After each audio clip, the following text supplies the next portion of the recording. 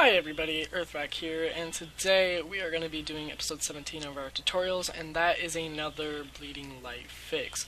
Now this one in particular, let's go over here and just make a random box brush. So I'm going to make a brush here, we're going to extend it, and we're just going to give it the same texture as that. We're going to duplicate this, and duplicate it again. Really doesn't matter at this point. I'm not going to go in game. I just want to show you guys a quick little tutorial.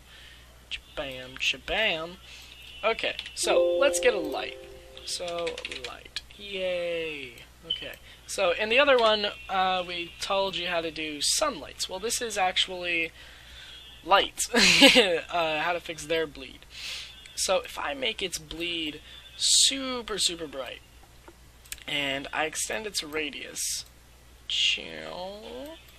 you can see it bleeds so frickin' bad, and it's obvious too. Well, all you have to do is one tick, this right here, bam, and see, doesn't go through the cracks. Turn it back on, and it bleeds, bam, and bam. Why they left it on, I don't know, but either way, now you know how to fix your regular lights from bleeding. So there we go. And also let's turn this down, because it just looks like it's a giant cream milk thing. I don't know. But either way, there you go. It's nice, normal, and perfect. Well, that's a quick tutorial, and I'll see you guys in the next one.